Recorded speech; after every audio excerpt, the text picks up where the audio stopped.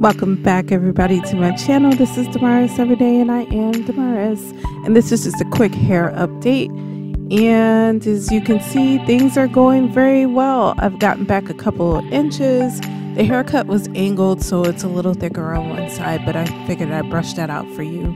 Down below you can see a picture of it previous where it was very dry and I was just kind of starting out, and so now the results are so much better.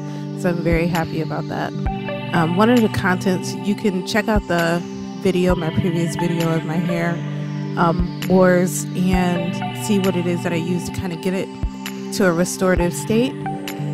But I could tell you one of the things that I use daily on my hair to kind of make sure that I keep it in check when I do it, it would be olive oil. Definitely olive oil and moisture. So if I leave my hair natural, it's always a lot of water. In this case, because I did flat iron and I did blow out my hair, I used olive oil to keep my hair hydrated and, you know, not so dry and hard. And as you can see, things are going pretty well.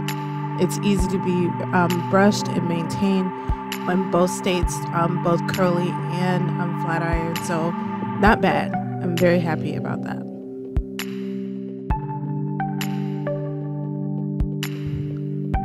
Okay, so I'm about to call it a night, but one of the things that I have been using is sponge rollers.